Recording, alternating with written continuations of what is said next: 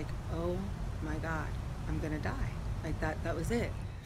After enduring the trauma of rape and sexual abuse at age 12, Madison Wilner said she began a 10-year-long struggle with weight and depression. I was 283 pounds and I was dying. Once I started gaining weight and it was like, oh my God, I can't shop at a normal store. I'm not like everybody else. And then it became a health issue. Madison's doctor diagnosed her with polycystic ovarian syndrome caused by her obesity. She lost 130 pounds when she turned to bariatric weight loss surgery, but now deals with excess skin.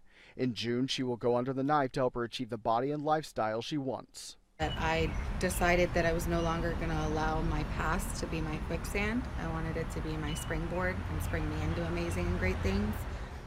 Caring for Madison is board-certified plastic surgeon Dr. Rukmini Rednam. She gave Eyewitness News a look inside the facilities on the Katy Freeway where she performs excess skin removal surgery.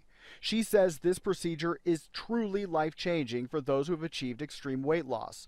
During our visit, Dr. Rednam also talked about the importance of patients having both emotional and physical support. You're stronger with others, and when you're going through things together with somebody else, it just helps ground you, helps you really realize that you're not alone. These surgeries are big surgeries. People like to think plastic surgery is skin only and no big deal, but when we're talking about one of the more common surgeries after a massive weight loss, like a lower body lift, that is something I keep patients in our facility overnight for. Fortunately for Madison, her family is there to back her up, including her mom. If you really want to do something, you can do it. And this young lady made her decision, and her journey has just been incredible. It hasn't been easy.